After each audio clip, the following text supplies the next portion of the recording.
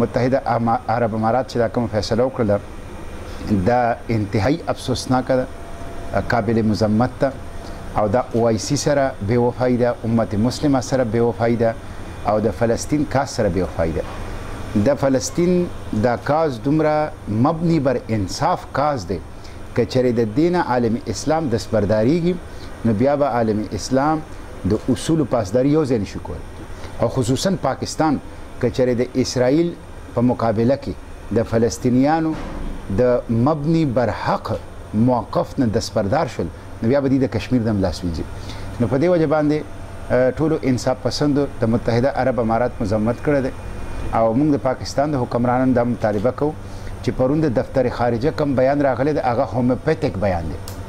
هغه ډېر زیات کمزوري بیان دی او هغه د پاکستان د مسلمانانو جذبات نه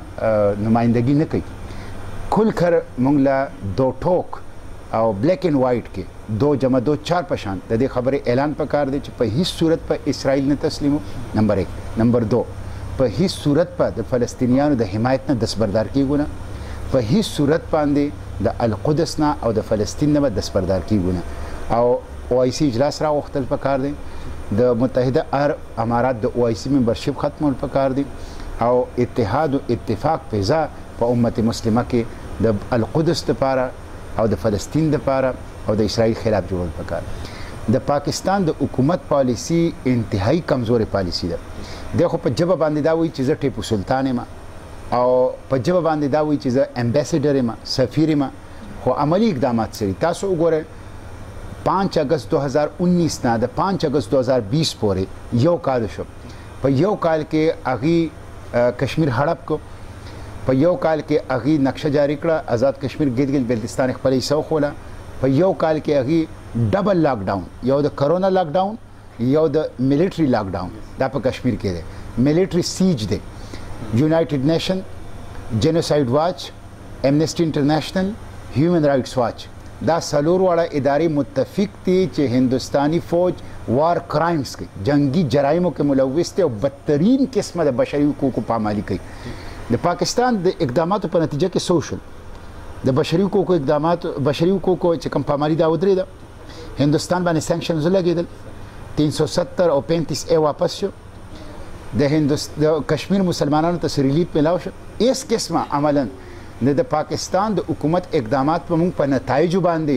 تجزیه کوو. نتایج د پاکستان د حکومت د اقداماتو داسې نه دي چې کشمیریانو ته ریلیف میلاو شوي، لہذا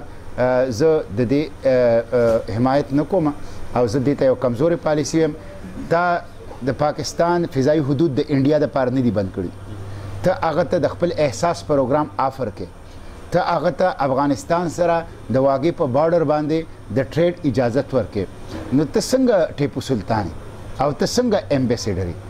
نو په دې وجه باندې موږ دا وایو چې د کشمیر د ازادۍ لپاره یو نیشنل ایکشن پلان پکار دی او د هغه نیشنل ایکشن پلان بنیادی کمپوننټ دا جهاد فی سبیل الله دی.